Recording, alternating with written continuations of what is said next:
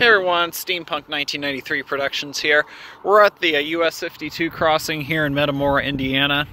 As you can tell here by the rust on the rails and the quiet sereneness of this village, the train is not running at this point. The Whitewater Valley Railroad season has not started. There's supposed to be a few more Easter excursions, but for this time being, I want to do kind of a quick overview of this railroad crossing. Something that I'm kind of curious about here. This is a cantilever crossing.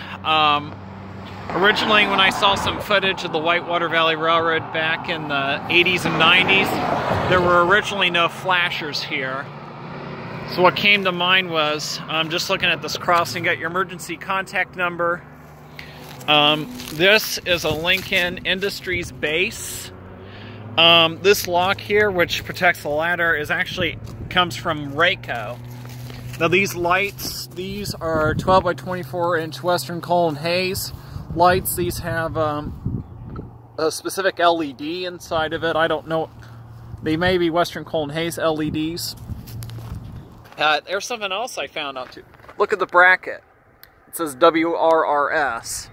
As you probably know, I do not know for sure if this road was always a crossing with flashing lights and then downgrading to crossbuck. That kind of concerns me. The lights on top on the cantilever are 12 by 24 inch WC Hayes lights with LEDs. This crossing came with two WC Hayes mechanical bells. The one on this side here where I'm looking at is dead. And then this other one was replaced in October 2018 with a new General Signals Type 3 electronic bell.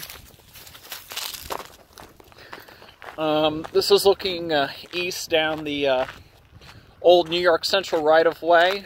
If you notice, there's a turntable back in the woods. I was told by a volunteer that that is the turntable that used to be in Newark, Ohio. It was once part of the B&O Railroad's yard at one time. My grandfather Charlie used to work as a dispatcher. You got your switch stand right here, and as you can tell, there hasn't been a train for a few months. Wait till these cars get across, we'll go to the other side. Okay, so we're on the other side of the road right now.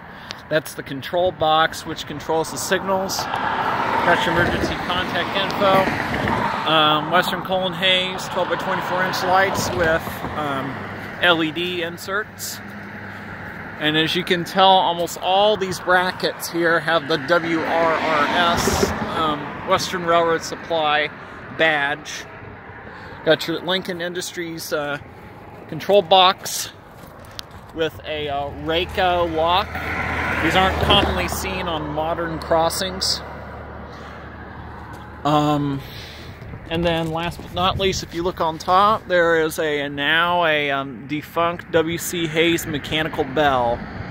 The bell just went, I don't know what year the bell just ticked itself out, but what I'd love to see, since this is a pretty busy highway, love to see crossing gates put in place, so you really need some protection.